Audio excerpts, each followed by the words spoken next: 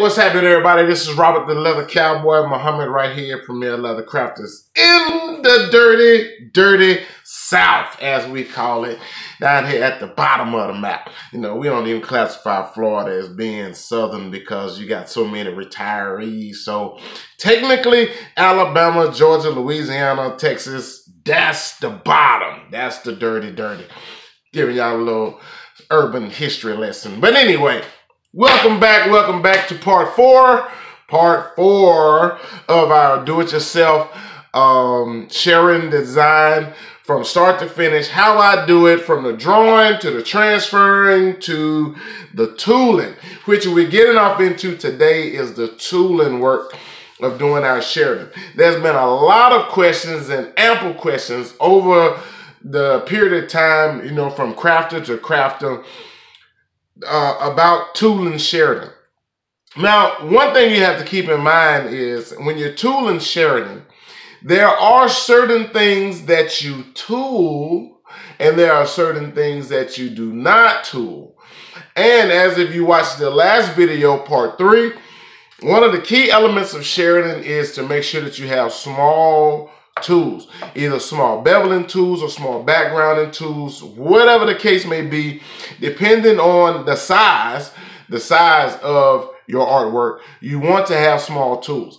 That is a key thing into Sheridan, as opposed to a lot of the other tooling techniques and designs out there, which I covered over in another video, whether it's the Carson City, the Versailles, or whether it's the, I forget the name of the one that was in Oregon.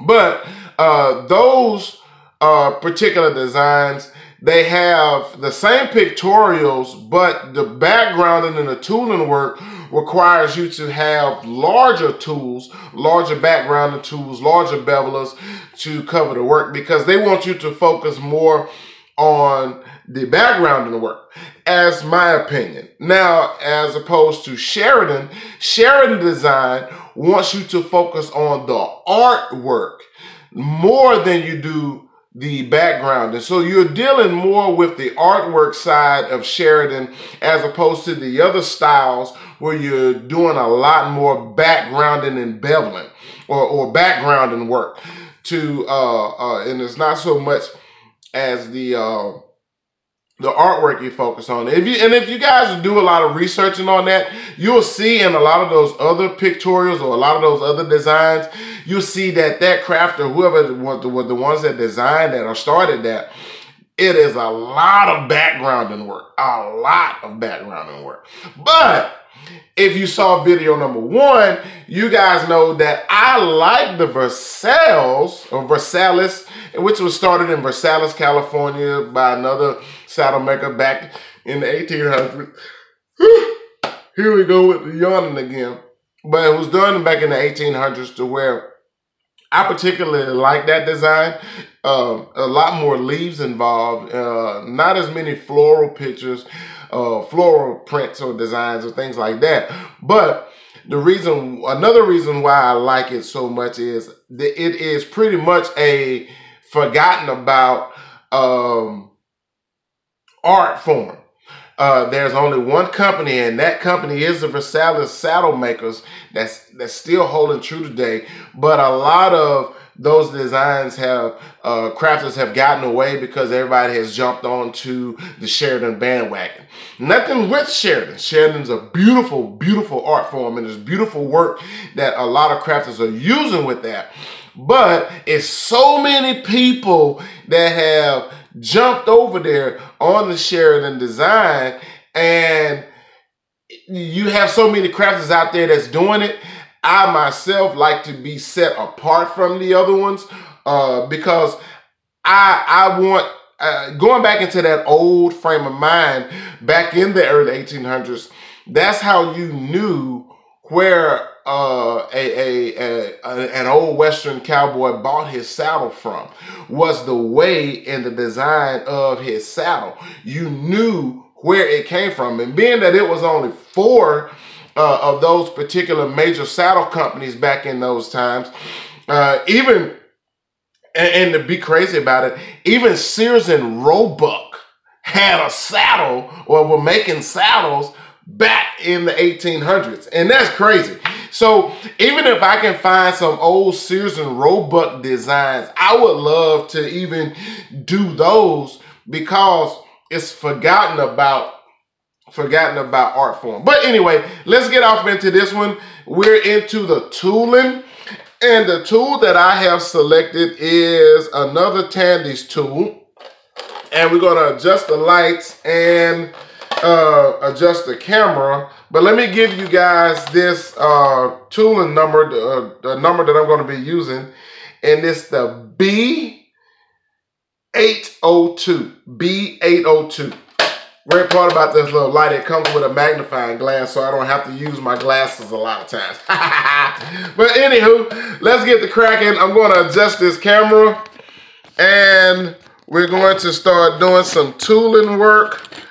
And I actually started a little bit on this, started backgrounding. Now, myself, and I'll get off into the interior part of the tooling work, to where I show you guys about using those small bevelers.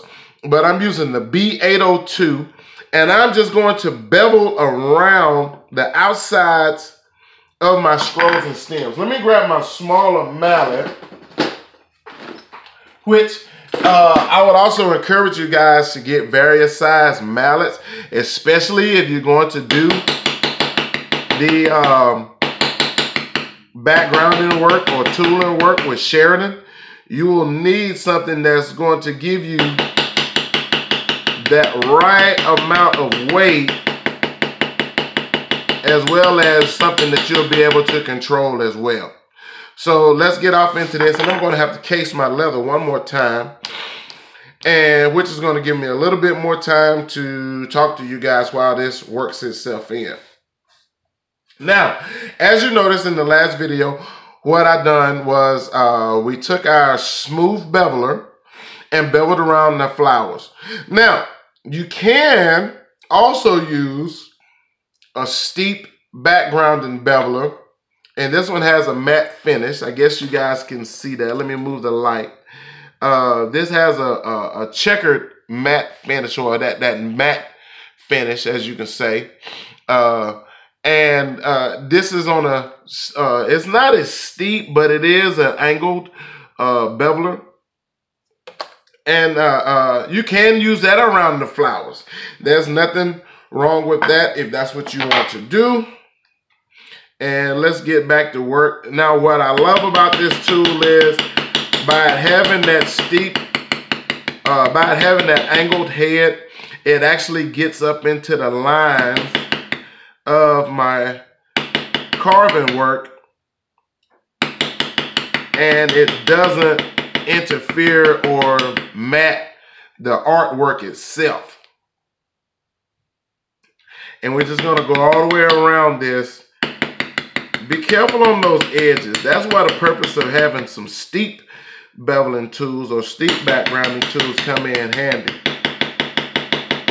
Let me move my light a little bit more so I can see what I'm doing. And we're just going to go right around this. And you're looking for that darkened edge, which you can see here, that darkened edge, just like it was around the flower. I'm looking for that darkened edge. Now, I like using this matted checkered finish, or that matted finish, because it matches very well with my small backgrounding tools that I'm going to use in the interior part of the flower there, and it makes it look very good. Now, I'm also going to use a smooth beveler.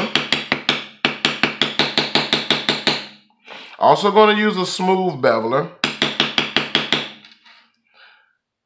so you guys can see how I do the inside parts of my stems and scrolls. This is just to give you guys a little, and you want to get this tool as close to the cut as possibly can. That's where you really want to get it at. And then you can start sitting. Now, even if I want to go around my flower, I can go around my flower with this to background that around the flower. And that's just giving me a little bit more character to the artwork. Now this one here, by the flowers being a little bit more round around the petals and stuff like that, I would tell you to go to a different or a smaller backgrounder than this. But it works great on doing these long lines on the scrolls and stems. Now, what do you do once you get to this point, cowboy? This is what we do. Well, let me actually go in the inside of this and break that, do that a little bit right there. Now, here we go. I'm going right back with my smooth beveler. And this one is the Craft Tool B200 Steep Smooth Beveler. This is the one I told you that I modified a little bit. And I'm going to come right down the back side of this stem with this one. And you can go all the way in there because you're going to background that part 2. And this one I'm going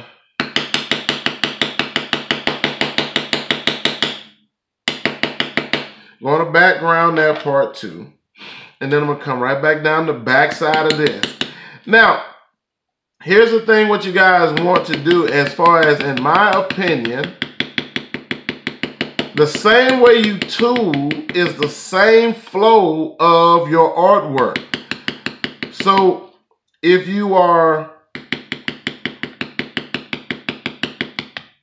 don't want to, because you want this to be stacked and raised. So when you're beveling, you have to think in terms of your next stalk or your next stem is want to be raised this way and so forth. So you're stacking. That's why the purpose of this steep beveler comes in handy, is because when you start to look at this, you'll see that this part of the stem is raised. So I want my next stem, I'm going to skip over that one because it's already up. I'm going to skip over that one and go into this one. And then I'm going to do the same thing on the opposite side. I want the back side of my stem to be raised.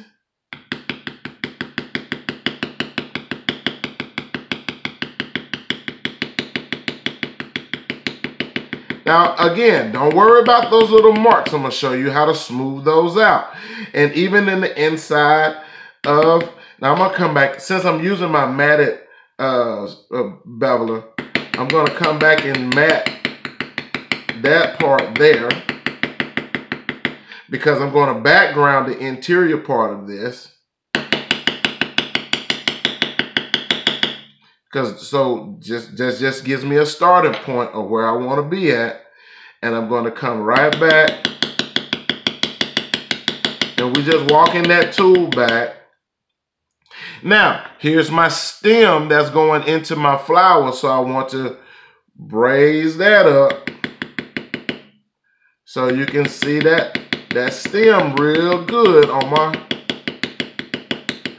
You have to remember what parts of your stem and your stalk that you want to be raised.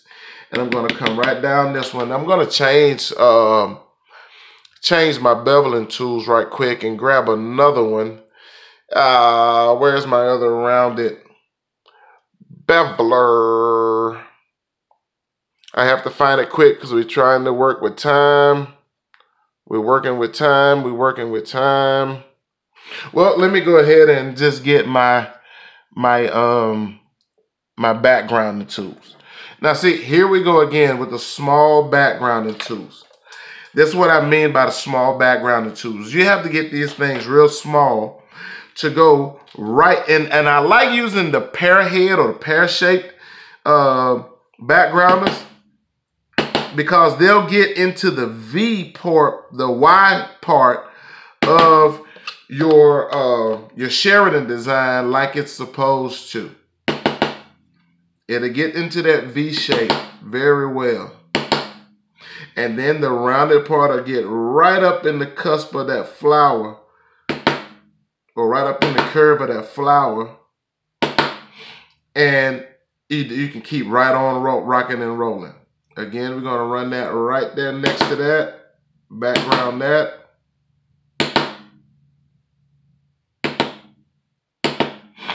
And getting right up into this part of that Y. This is why you're doing your artwork will improve on that, because you'll know exactly where to background and tool. And this is all that we're doing, is just accentuating all of those Y's and shapes and things. Now, to get those lines out, I'm going to just take my modeling spoon, the big end, and I'm going right up the channel of that, the back side of that stem, and I'm just smoothing those lines out.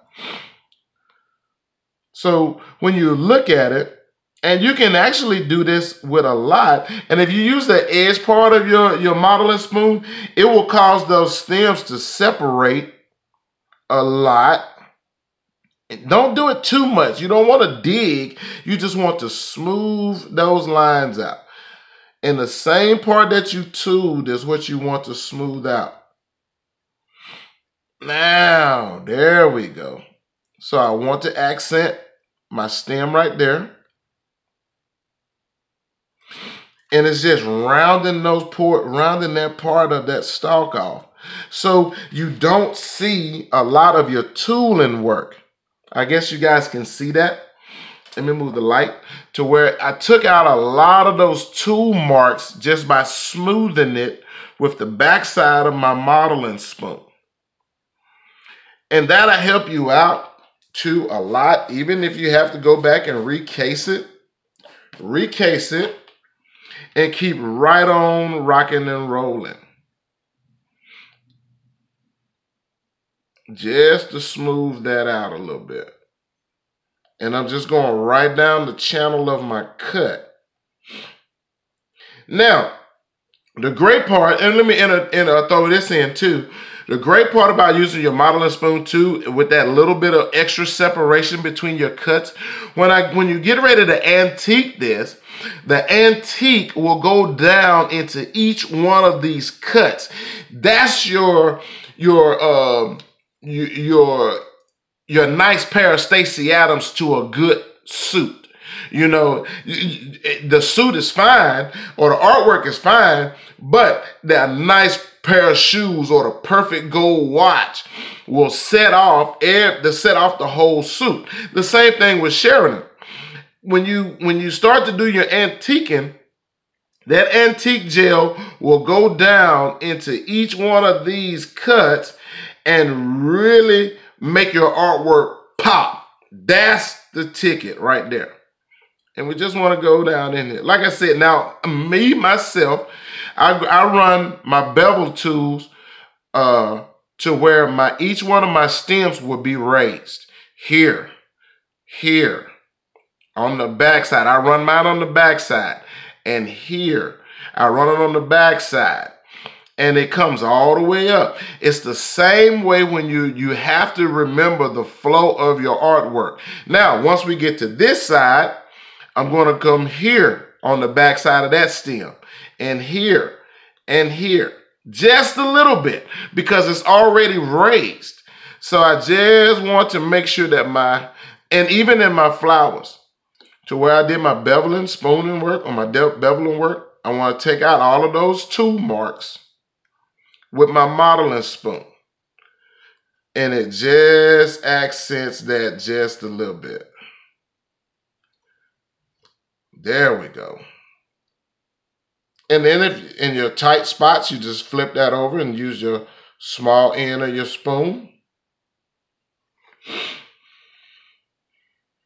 Now, if you're not proficient with your beveling tools, to where you haven't gotten to the point to where you can bevel and don't leave those tooling marks, the modeling spoon comes in handy. And this will fix a multitude of sins in leather work because it smooths out all of those tooling marks.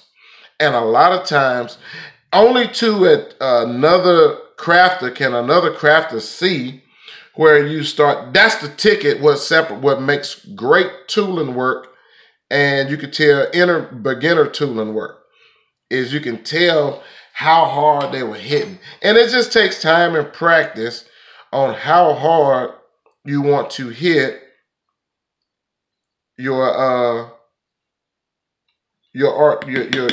tooling work.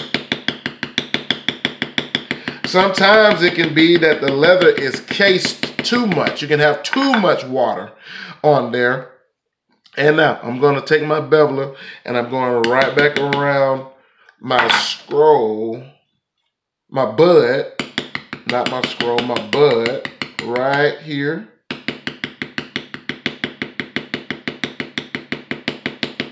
I'm smoothing that out.